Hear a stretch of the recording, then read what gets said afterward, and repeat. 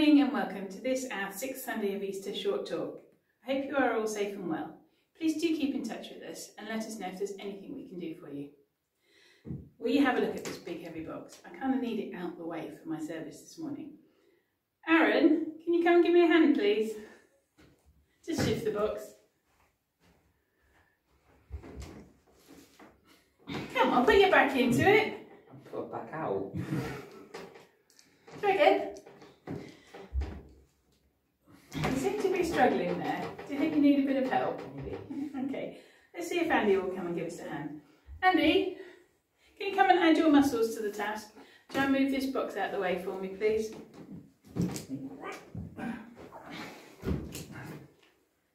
Excellent, great job, well done. Thank you, boys. Now, on his own, Aaron didn't stand a chance of doing what I'd asked him to do. That box was really heavy, I kind of set him up. He needed help, and his dad was more than willing to give it. Now, you and I aren't asked by God to move heavy boxes, but we are asked to keep his commandments.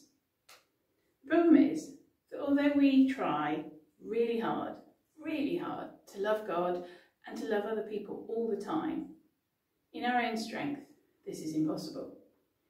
We can try really hard to do everything that Jesus asks us to do, obey his word, but in our own strength, it's impossible as one person trying to move that box on their own.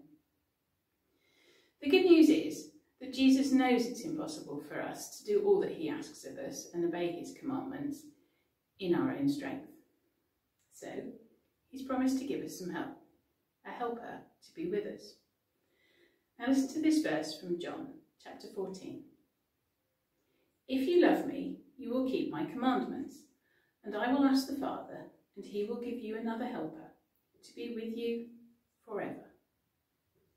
Now this helper is the Holy Spirit, and he's given to us when we first turn to Jesus to follow him.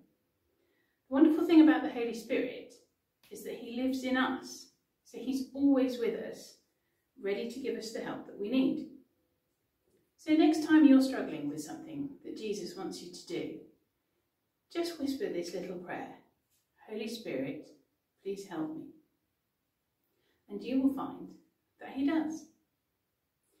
Now let us pray. I've chosen to do the Lord's Prayer this week. Our Father, who art in heaven, hallowed be thy name. Thy kingdom come, thy will be done, on earth as it is in heaven.